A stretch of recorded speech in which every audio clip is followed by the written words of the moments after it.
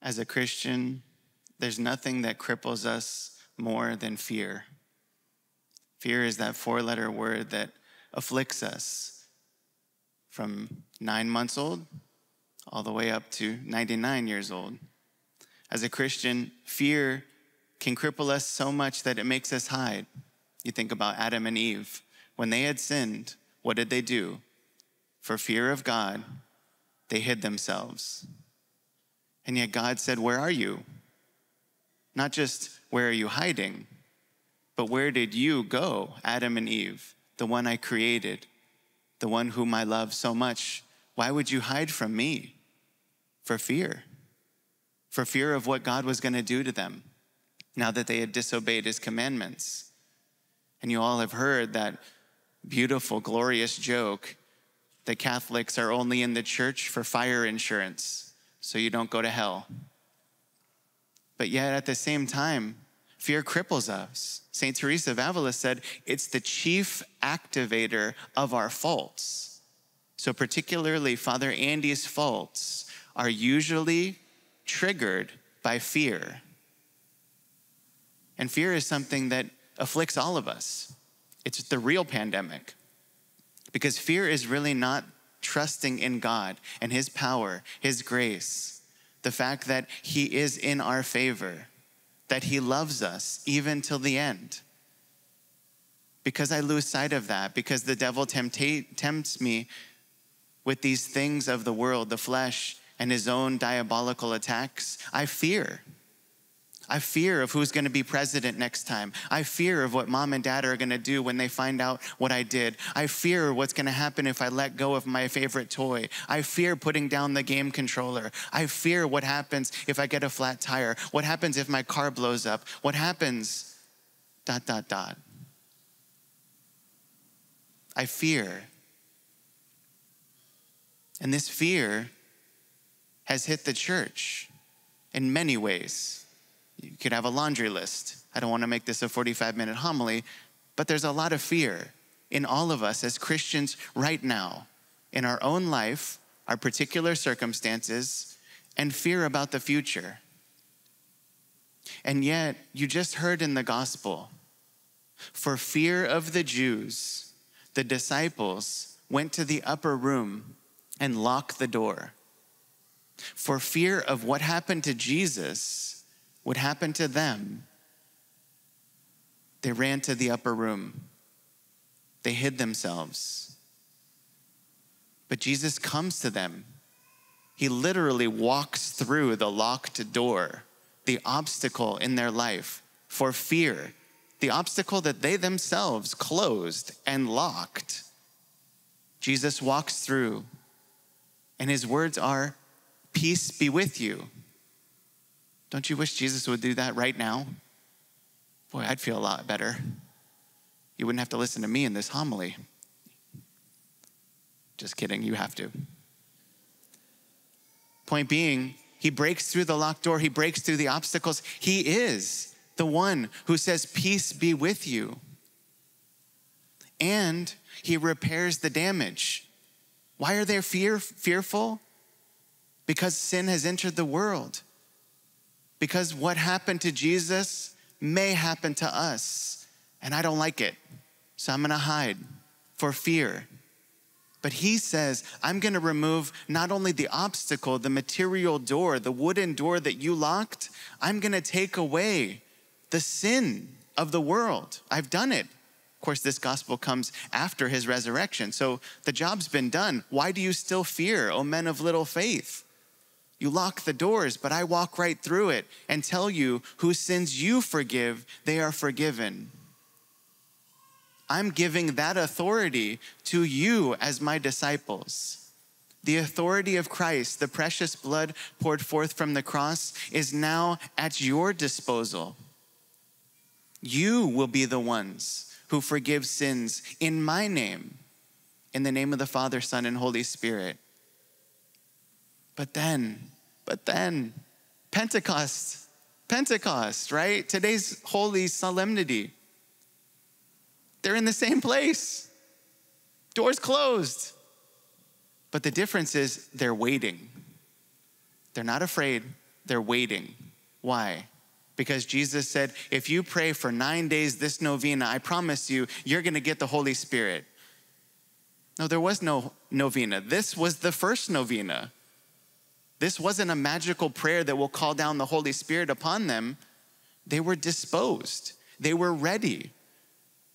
They were dedicated to prayer and the breaking of the bread. Sound familiar? You pray. You also break bread. You receive the body, blood, soul, and divinity of Jesus Christ. So you are disposed to receive the Holy Spirit. And on the 9th day, on the 50th day after his resurrection, the Holy Spirit comes as tongues of fire. That's when they're no longer fearful. That's when they become heroically courageous. That's when the doors cannot hold them back from going out to the world and taking the mandate of Jesus to the world. They literally speak all of the languages of the world at that time. That's why in the Acts of the Apostles, it lists them. Peds, they have the Mesopotamians, they have the Cretians, those who are from Greek. All of the languages of the world, the people in Jerusalem heard them in their native tongue. What is this? Are these men drunk? Are they just babbling? No. This is the power of the Holy Spirit. This is what sets us free. This is what breaks through our fearfulness to give us the courage. Not just courage, because fortitude's a gift of the Holy Spirit too.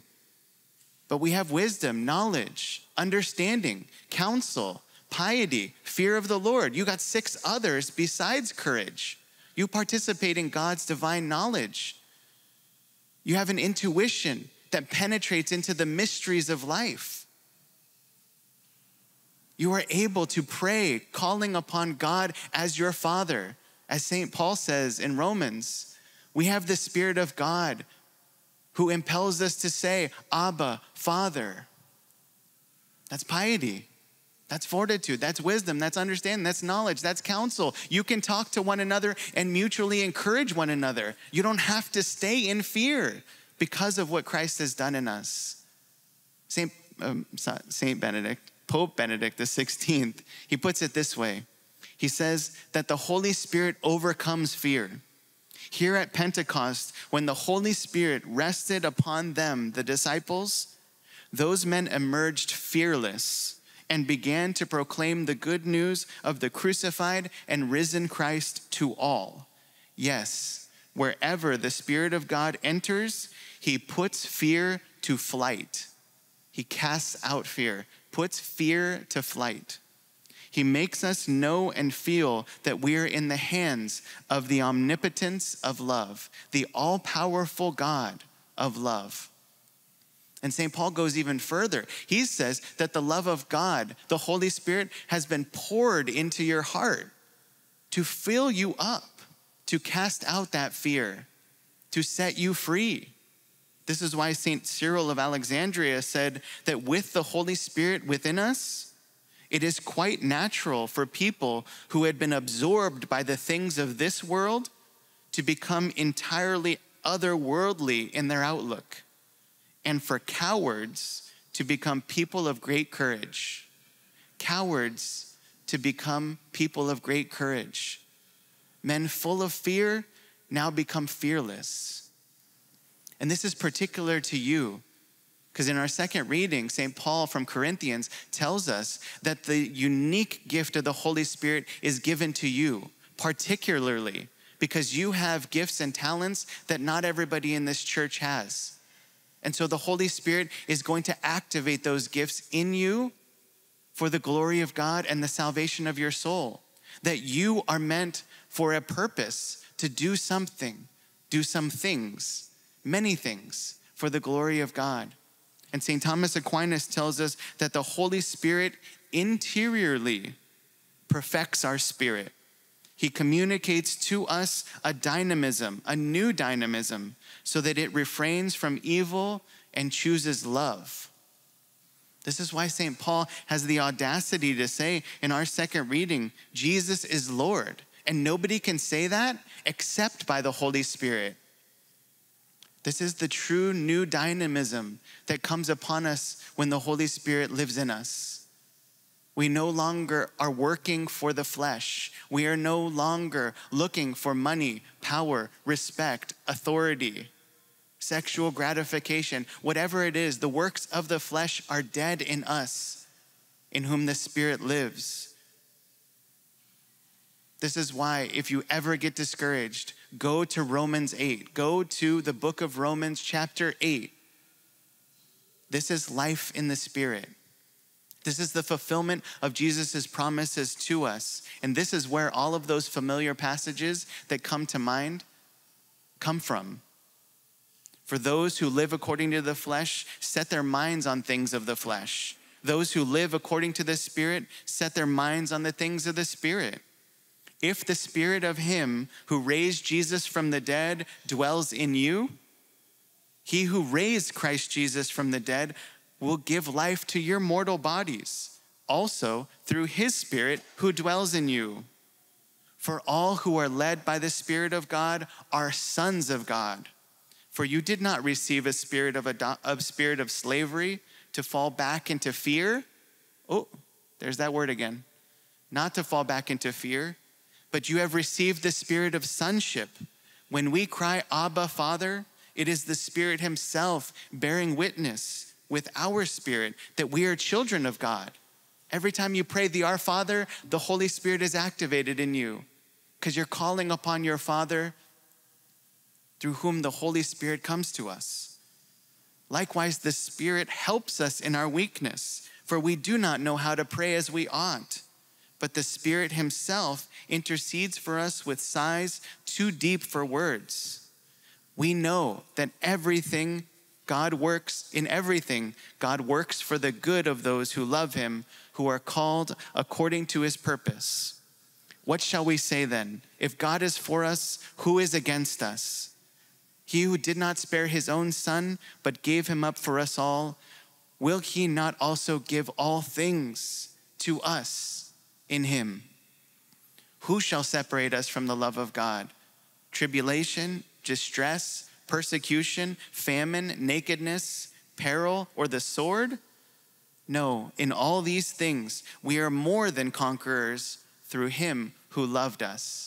I'm jumping around. I'm throwing scripture verses at you, all from Romans 8. Can you imagine what I just skipped? How much it encourages you in times of need, times of peril, times of darkness, times of confusion, times of conflict. This is why the Holy Scriptures are our bedrock. They're the foundation for our belief, the non-negotiable, if you will.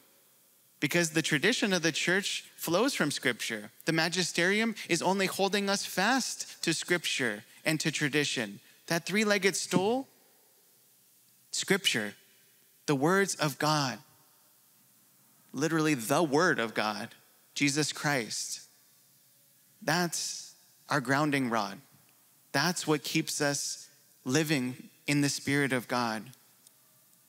And so in Romans chapter 12, St. Paul goes again and says, do not be conformed to this world, but be transformed by the renewal of your mind, that you may know what is the will of God, what is good and acceptable and perfect. This is why Jesus said to us and promised us, I will pray the Father, and he will give you another counselor to be with you forever, the Spirit of truth, whom the world cannot receive, because it neither sees him nor knows him. But you know him, for he dwells with you and will be in you. He goes on a couple of verses later and he says, peace I leave with you, my peace I give to you. Not as the world gives, do I give it to you. Let not your hearts be troubled. Let them not be afraid. Let them not be full of fear. So how do I do this? Father Andy, great. Scripture verses, I could look those up. Thanks. Big deal. Thanks. How do you do this? How do I stop being fearful? How do I stop sleeping when the world is going by me at breakneck speed? Well, it starts in our thoughts. It starts in our thoughts. It starts here. Because we have so many misbeliefs and lies that we carry around with us that it makes us have the audacity, the fearful audacity, not good audacity, fearful audacity to say, I'm no good. I can't do anything. I'm pathetic. Look at my life. You're despicable. God could never forgive you. All of these misbeliefs, these lies from the father of lies, the accuser himself, Satan, attack us in one way or another.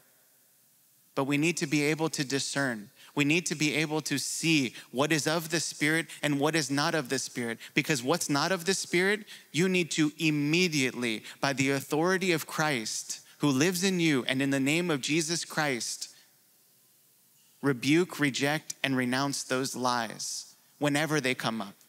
Whether it's at work, with your family, as a husband, as a wife, as a father of mercy, as a religious, as a novice, whatever it is, whenever these lies come up, reject, rebuke, and renounce them immediately. And there's a great prayer card that helps us to discern this. It's put out by the St. Michael Center for Spiritual Renewal. And I just want to share it with you because it's based on the fruits of the Spirit. What are the fruits of the Spirit? Of course, you know these from Corinthians. Love, joy, peace, patience, kindness, goodness, generosity, gentleness, faithfulness, modesty, self-control, and chastity. You want that list? Galatians 5. It's that simple. But yet, what happens is that the bad fruits of Satan get sown in our life. And those are the opposite of what I just listed. The bad fruits of Satan: hatred, misery, discord, impatience, harshness, wickedness, greediness, violence, unreliability, immodesty, indulgence, and lust. Galatians tells us these things. This is how we discern. This is how we know, am I thinking as God does? Am I thinking according to the Spirit of God? Or am I thinking according to the spirit of the world or flesh or the devil? Whatever the temptation, we recognize that St. Paul lists these. Whose voice am I listening to? If it's God's voice, then the fruits of my life are going to be patience, kindness, gentleness, not boastfulness, not rude, does not seek its own interests, does not keep account of wrongs, does not rejoice over unrighteousness, that only rejoices in the truth, bears all things, believes all things, hopes all things, perseveres through all things, and never fails. If that's the life you want to live, we listen to the Spirit. We seek out those things. Love is patient, love is kind, love is not jealous, love is not boastful, love is not rude. It does not seek its own interests, it does not keep account of wrongs, it does not rejoice over unrighteousness, it rejoices always in the truth, it bears all things, it believes all things, it hopes all things, it perseveres through all things, and it never fails. That's what's been poured into your heart. But what the world pours into you is the opposite. What does Satan hate you? What does Satan's hate do in you? It makes me impatient. It makes me harsh and unkind. It makes me jealous. It makes me boastful. It makes me rude.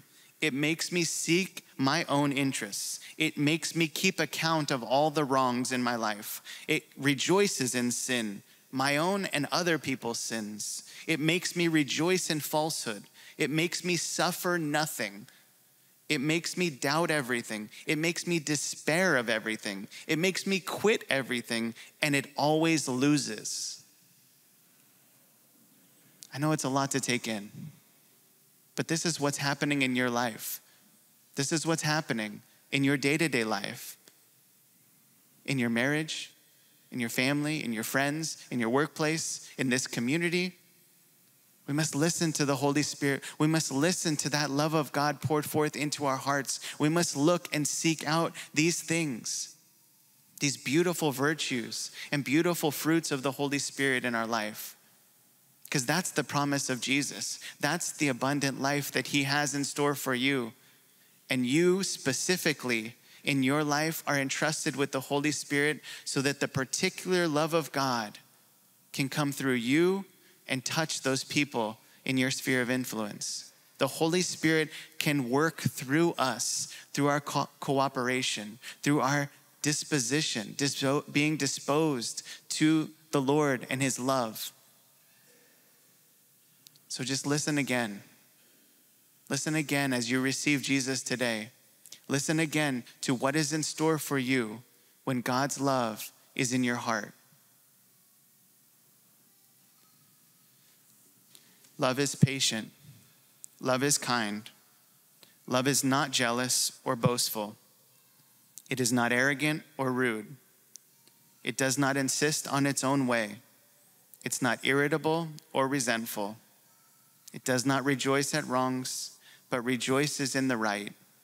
Love bears all things, believes all things, hopes all things, endures all things.